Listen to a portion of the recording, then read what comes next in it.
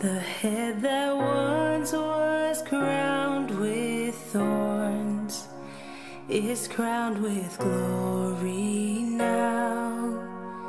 The Savior knelt to wash our feet. Now at his feet we bow.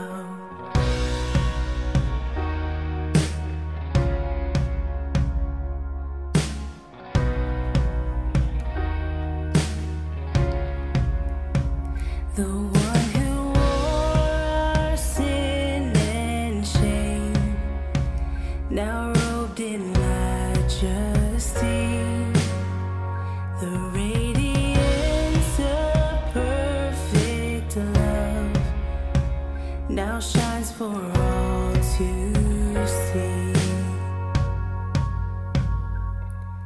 Your name is victory. All praise will rise to Christ our King. Your name is victory. All praise will rise to Christ our King.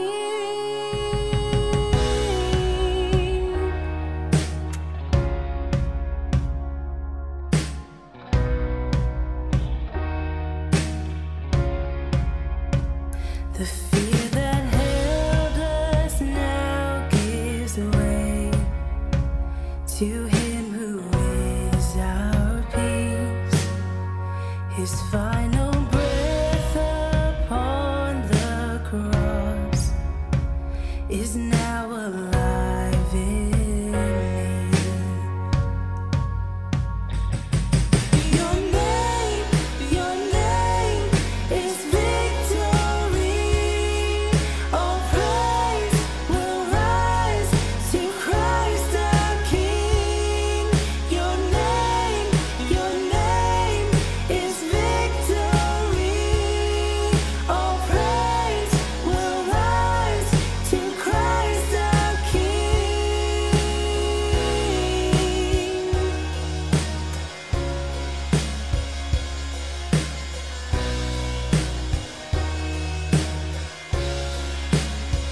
The tomb where soldiers watched in vain was borrowed for 3 days.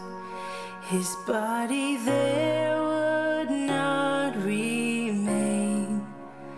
Our God has robbed the grave.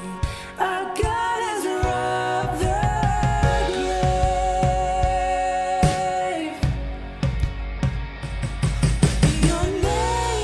Your name is victory. All praise will rise to Christ our King. Your name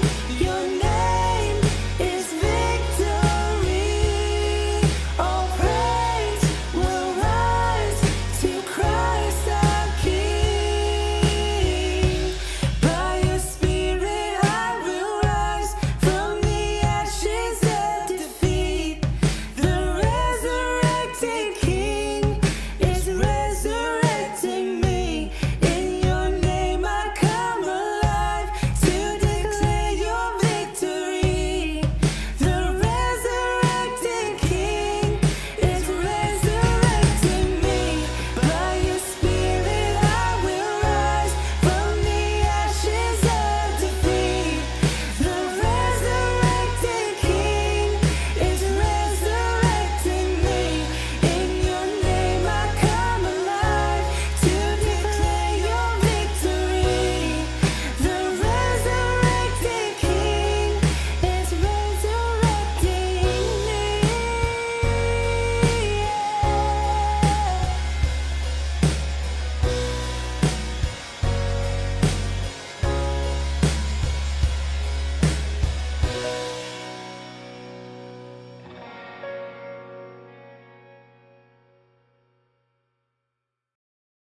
So we turn to God's Word. We're finishing up the 4th chapter of John.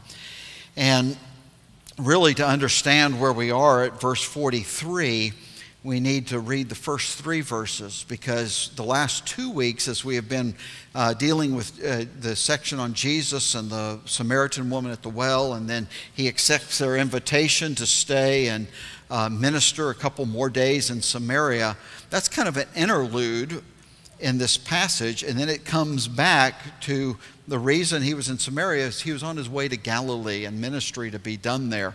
So I'm going to read those 3 verses so you kind of get the flow, and we'll pick back up in this chapter.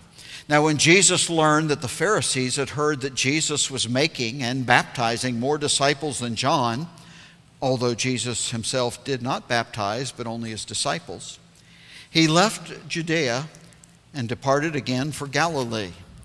So now he's been in Samaria, and it says in verse 43, picking up, after the 2 days he departed for Galilee, for Jesus himself had testified that a prophet has no honor in his own hometown. So when he came to Galilee, the Galileans welcomed him, having seen all that he had done in Jerusalem at the feast, for they too had gone to the feast. So he came again to Cana in Galilee, where he had made the water wine. At Capernaum, there was an official whose son was ill.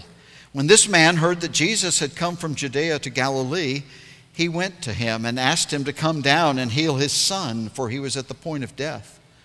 So Jesus said to him, unless you see signs and wonders, you will not believe. The official said to him, Sir, come down before my child dies. Jesus said to him, Go, your son will live.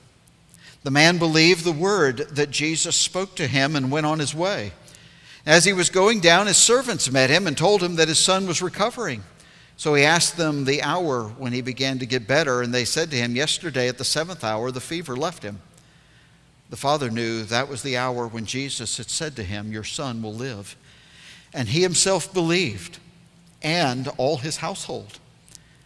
This was now the second sign that Jesus did when he had come from Judea to Galilee. After this, there was a feast of the Jews, and Jesus went up to Jerusalem. Now there is in Jerusalem by the sheep gate a pool in Aramaic called Bethesda, which has 5 roofed colonnades. In these lay a multitude of invalids, blind, lame, paralyzed. One man was there who had been an invalid for 38 years. When Jesus saw him lying there and knew that he had already been there a long time, he said to him, Do you want to be healed?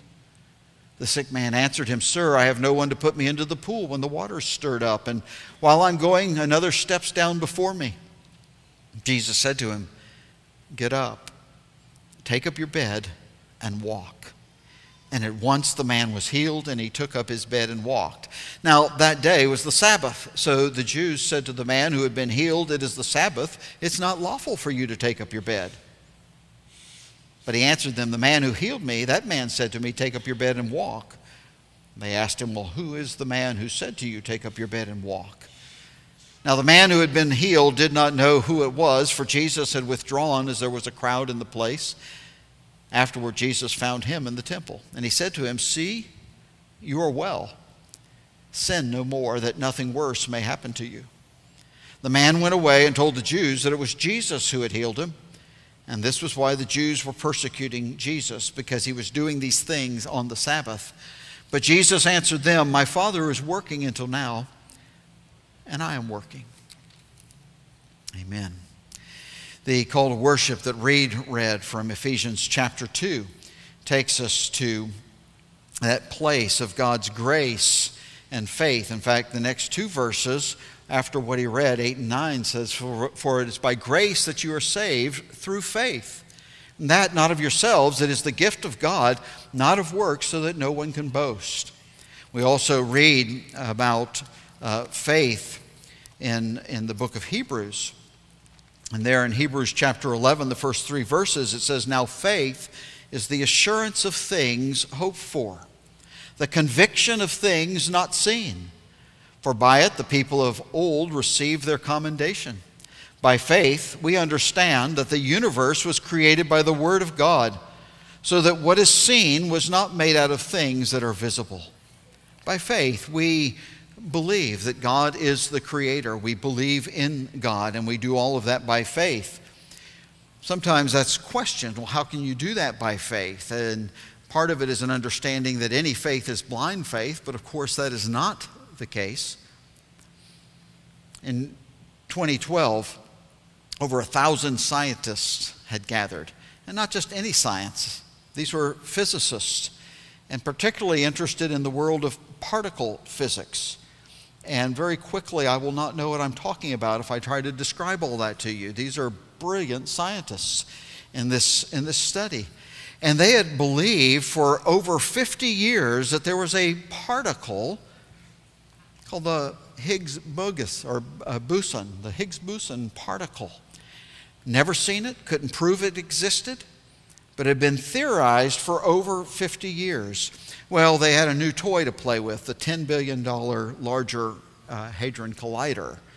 And for $10 billion, you can get some things done. And they were actually able to get closer on this and understanding this. This particle is so important to them, they call it the God particle. The New York Times had an article about it. Confirmation of the Higgs boson, or something very much like it, would constitute a rendezvous with destiny. It's a pretty big description for a generation of physicists who have believed in this boson for a half a century without ever seeing it. There it is. These scientists have believed in something they have not seen, that has previously had been unproven, but it wasn't blind belief. Everything that they could see told them there had to be something like this going on. By the way, Higgs was a Scottish physicist, not just to mention that. As Christians, we believe, in fact, in Hebrews 11, that explanation of faith says we believe that out of nothing God created all things. Why do we believe in God? Because all of the evidence tells us. Romans 1, the Apostle Paul says, the evidence is there before us that there is a God, that there is a creator. Can you prove it in a lab test? No. But that doesn't mean it's not true or that it's somehow irrational. Indeed, it's the most rational thing we could do is to accept the evidence of creation and then grace on top of that and believe. The official who has come from Capernaum is coming on the basis of evidence. So Capernaum's about 20 miles away from Cana. And no doubt he had heard about the water into wine deal. So he knew Jesus' reputation. And he had heard other things about Jesus' power. So he has a son who is on his deathbed.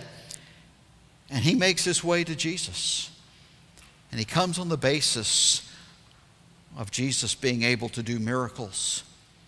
And Jesus responds to him, verse 48, unless you see signs and wonders, you will not believe.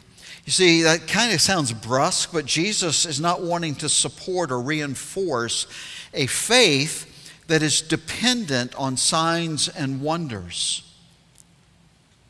That was the signs and wonders. Well, John uses sign throughout, and always the sign is to say it's a sign. It's pointing. It's pointing to Jesus. It's pointing to his identity. It's pointing to his power.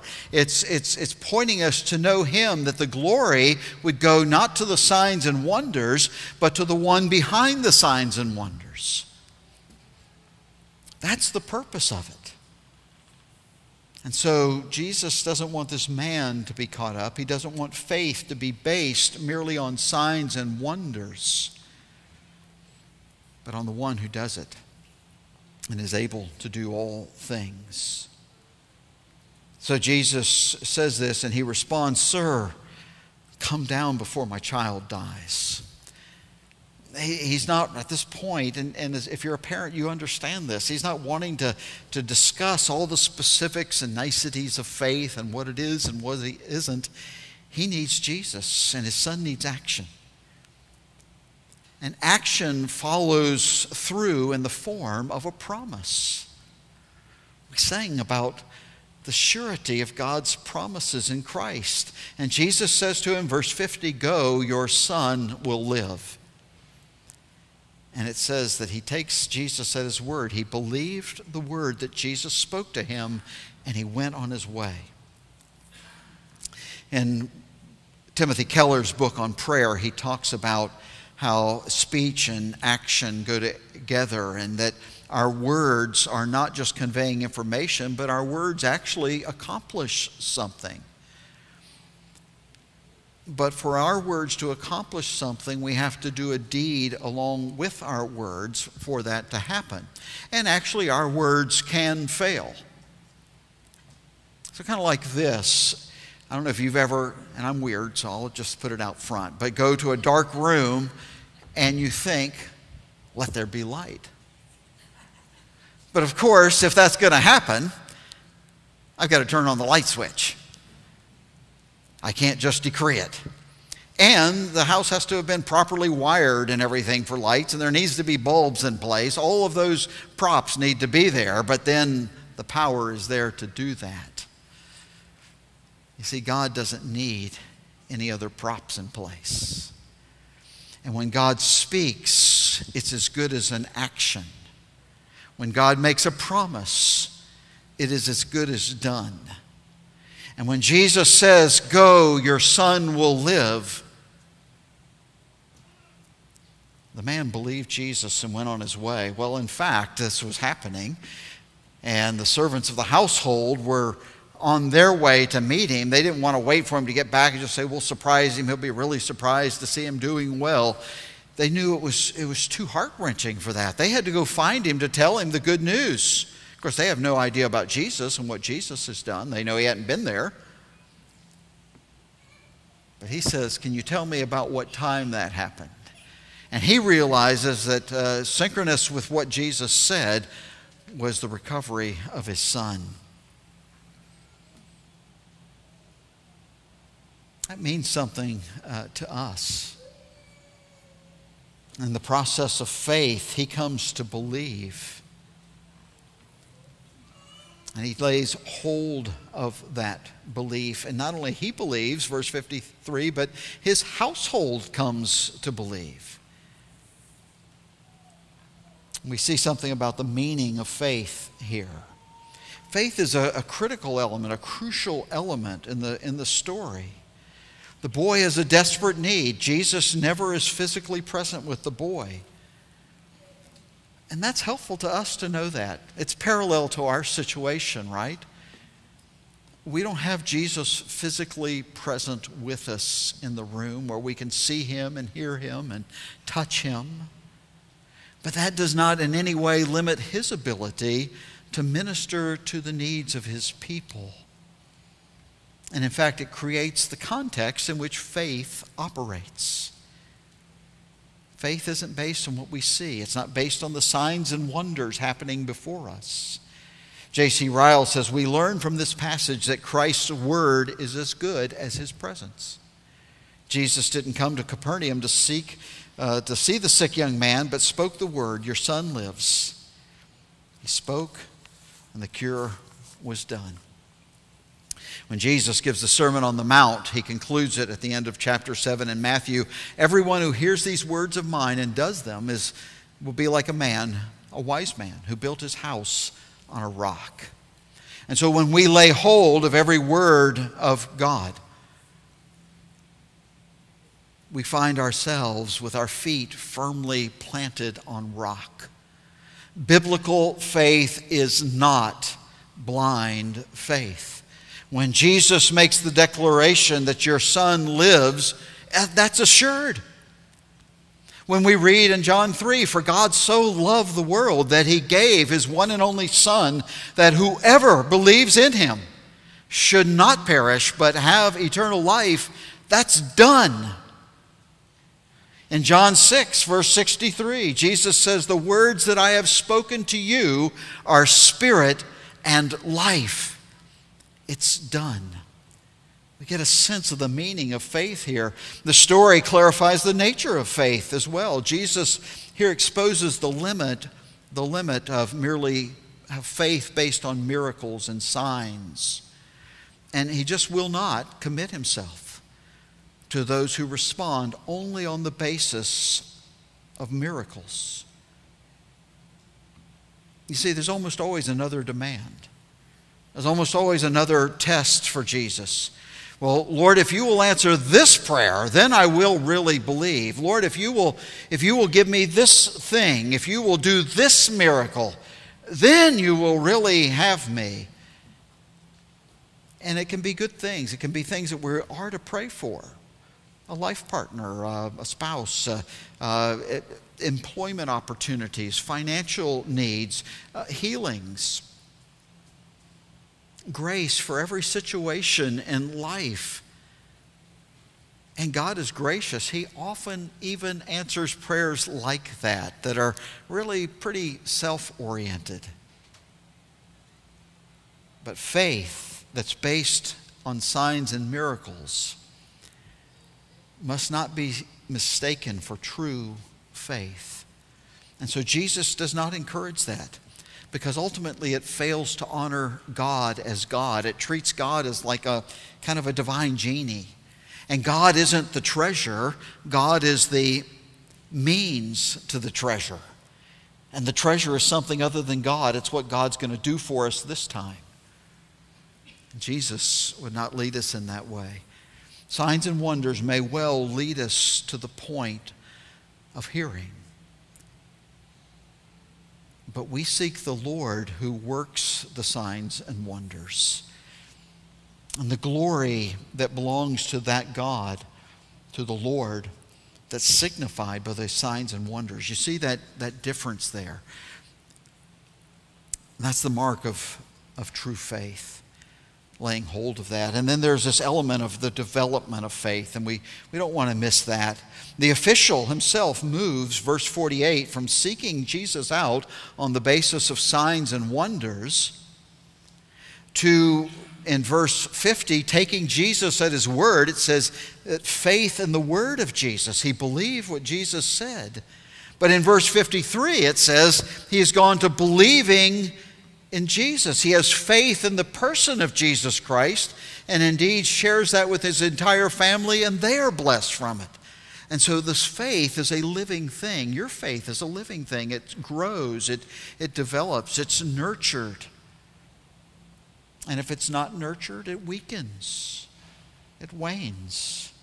Some of us, faith comes very quickly, even unexpectedly. Others, faith kind of grows over years and time as God works in us. But whenever and however faith comes to us in our own life, faith is intended to be something that develops and grows. It needs to grow.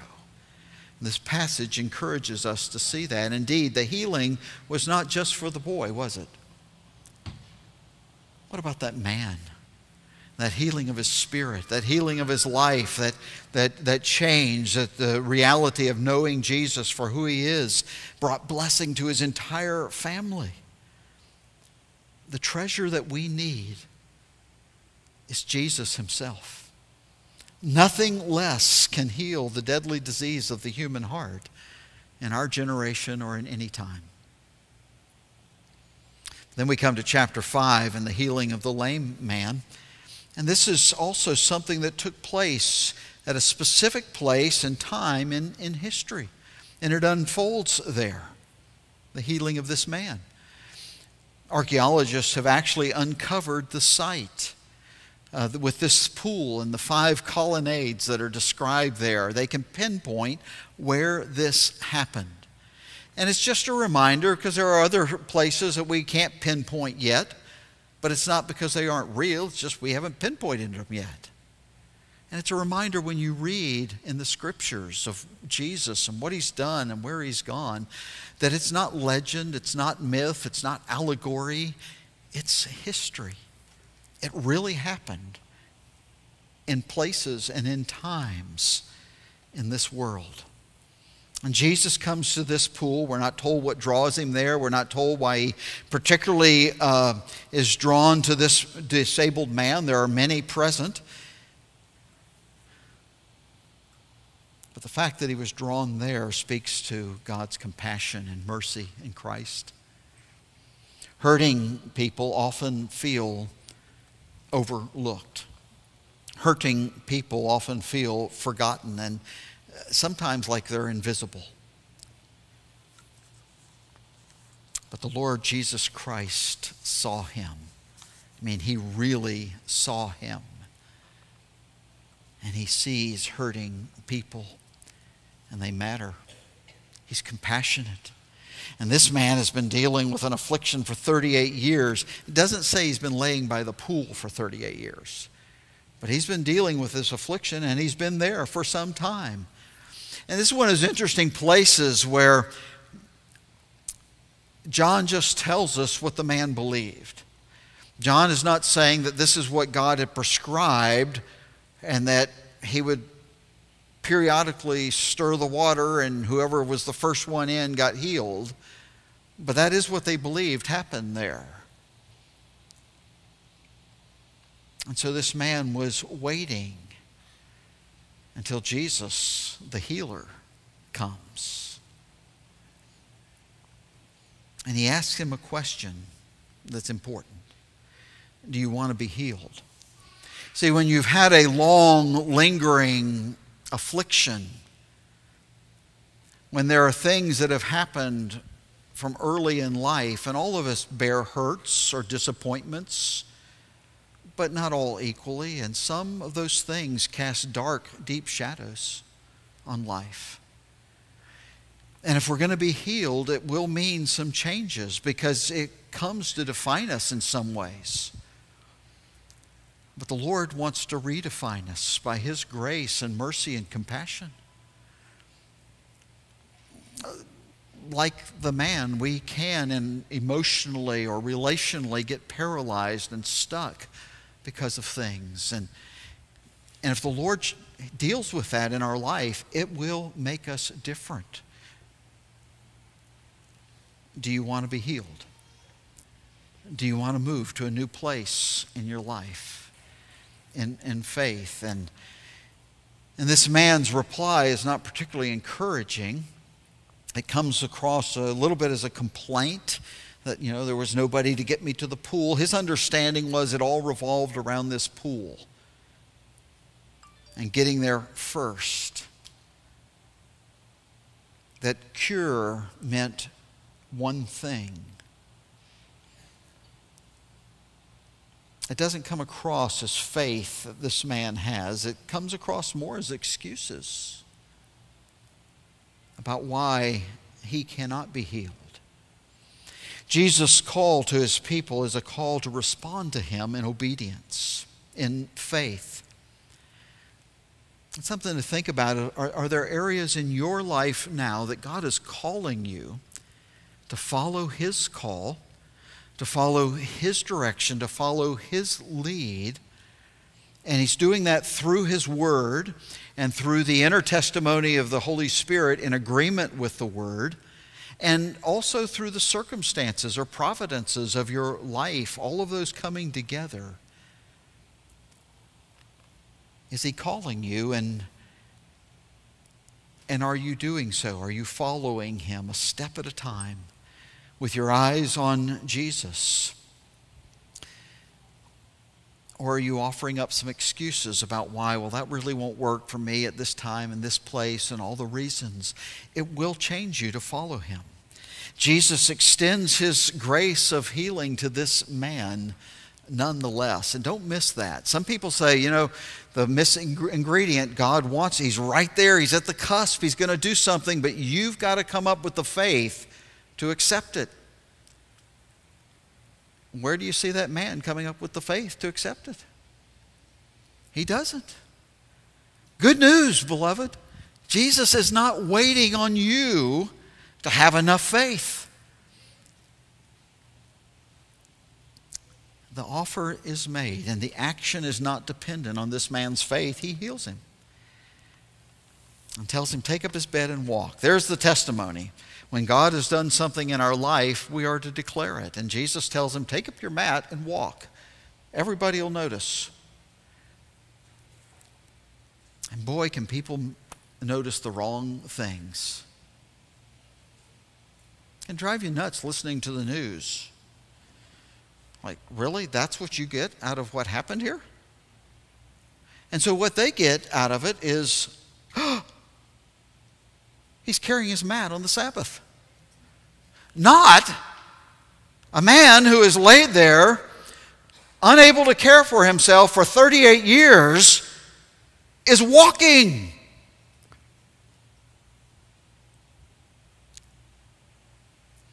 See, what they had done is turn the law of God, which is good, in this case, the law of the Sabbath. That's a good law that God has said, remember the Sabbath day and keep it holy. Remember the Lord's day as the Lord's day. Put a priority on that.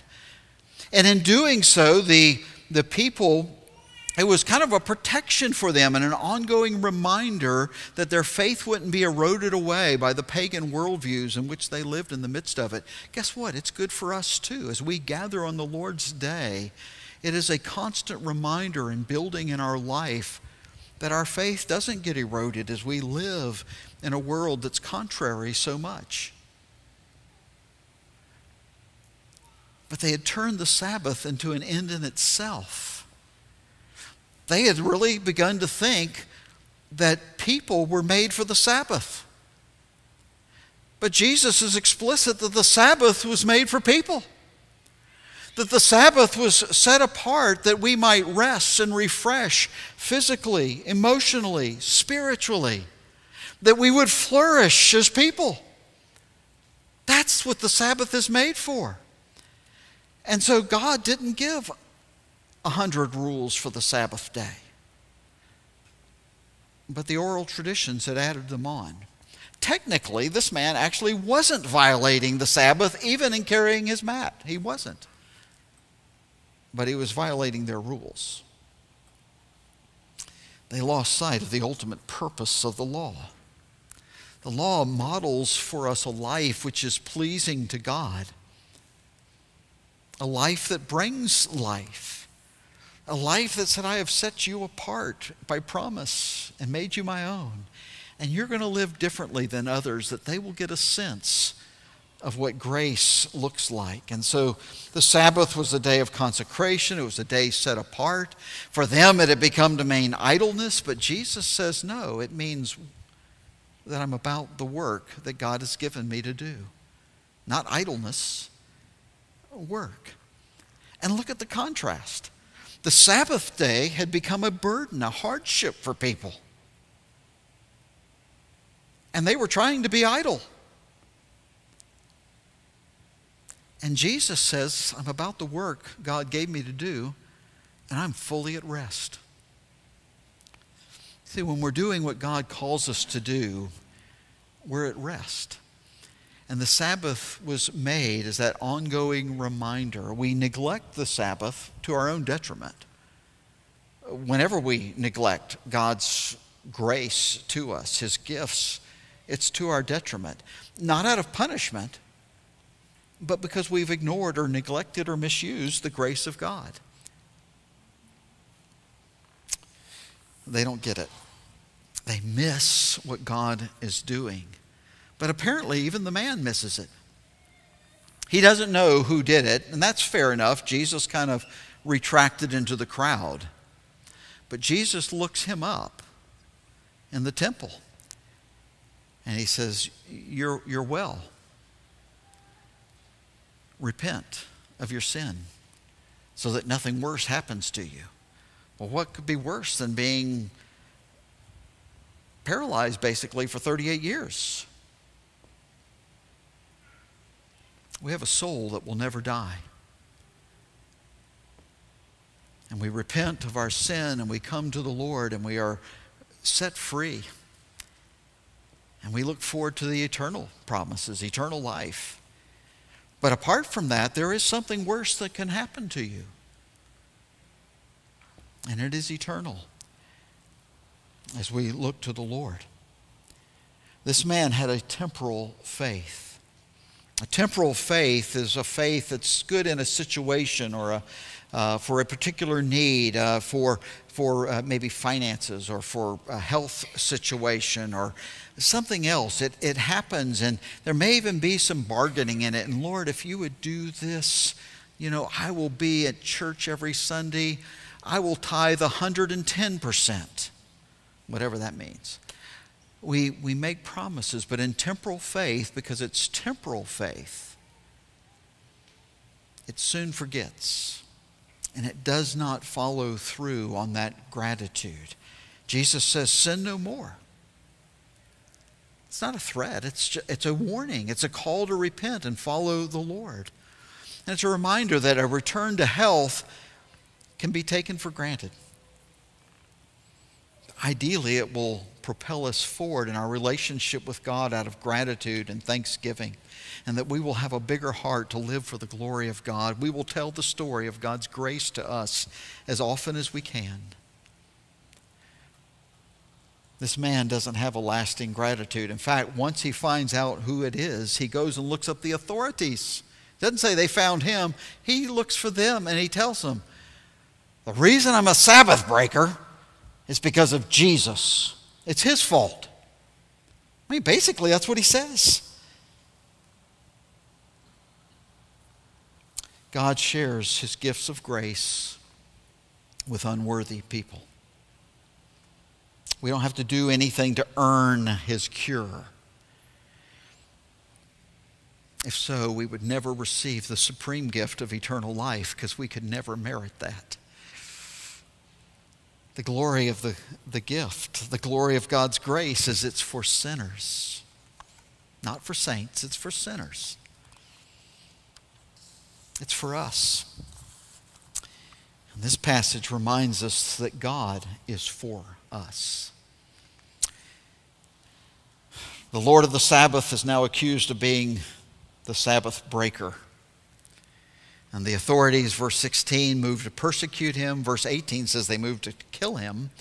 But he says in verse 17, my Father is working until now, and I am working.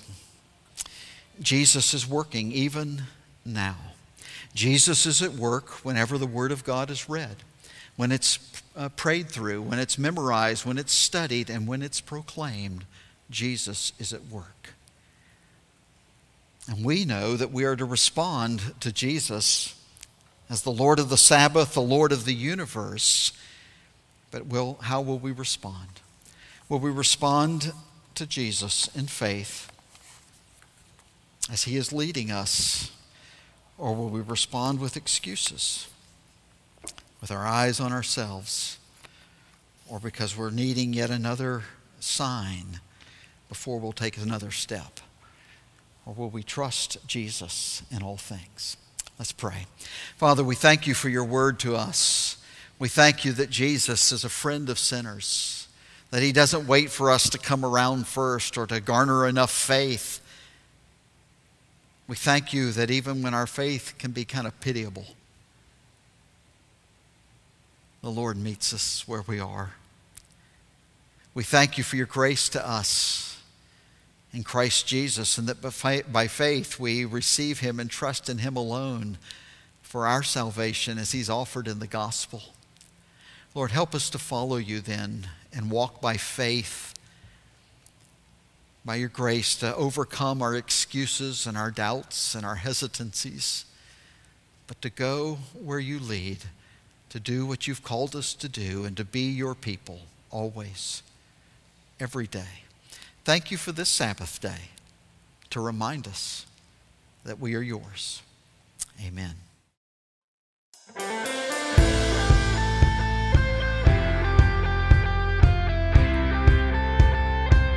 Step out of the shadows, step out of the grave, break into the wild, don't be afraid.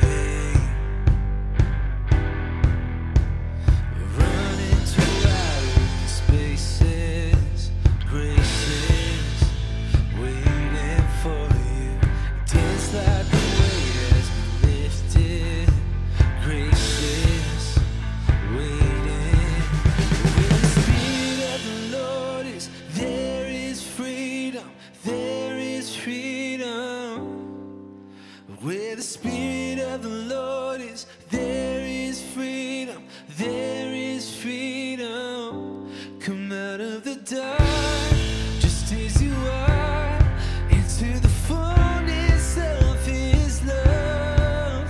For the Spirit is here, let there be freedom, let there be freedom.